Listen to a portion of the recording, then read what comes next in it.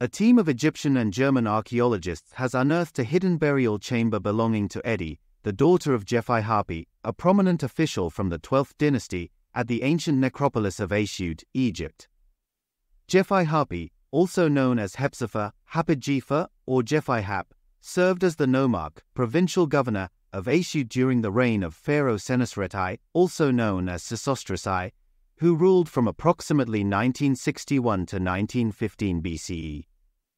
Djefaihapi played a crucial role in overseeing this strategically important region, known for its trade routes and proximity to Nubia, a valuable source of gold and minerals.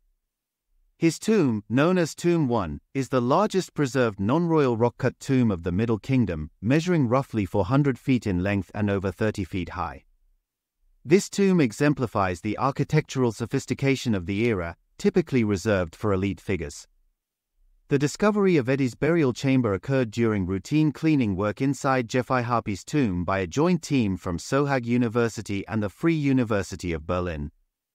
According to Dr. Mohammed Ismail Khaled, Secretary General of the Supreme Council of Antiquities, the burial chamber was found 50 feet, 15 meters, deep in the northern shaft of her father's tomb. Inside the chamber, archaeologists uncovered two ornately decorated wooden coffins, one placed inside the other. The outer coffin measured 8.6 feet, 2.6 meters, in length, while the inner coffin was 7.5 feet, 2.3 meters, long. Both coffins were intricately inscribed with funerary texts that depicted the ancient Egyptian journey to the afterlife. Despite the chamber being looted in antiquity, the team managed to recover significant artifacts, including the lid of one of the coffins, canopic jars intended to hold the deceased's internal organs, wooden statues, and some of Edi's skeletal remains. Preliminary studies suggest that Edi died before reaching the age of 40 and suffered from a congenital foot defect, said Dr. Mohammed Ismail Khaled. The tomb had been ransacked by grave robbers long ago, with many of the burial goods stolen and Edi's body desecrated.